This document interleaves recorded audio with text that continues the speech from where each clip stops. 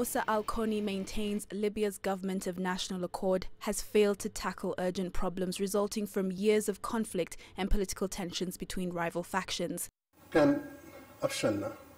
Of course, this is all our own fault. We let down many people. I admit that we failed in running the country for several reasons.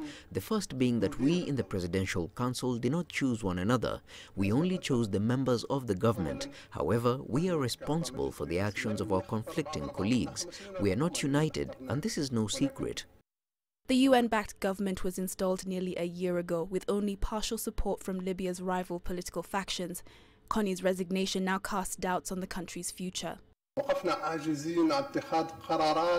didn't take brave decisions. We were not brave enough to make bold moves. We have no authority over institutions, especially the central bank, and everyone speaks a different language.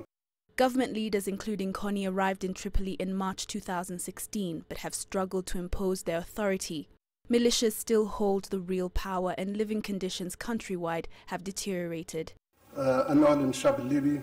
I announce my resignation from the Presidential Council because I have failed, and I apologize to the Libyan people for my failure.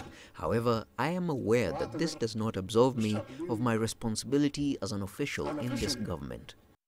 Over the weekend, a member of the Presidential Council announced a series of appointments during Prime Minister Fayez Sarraj's absence. They were consequently rejected by other council members. Catherine Omwando, CGTN.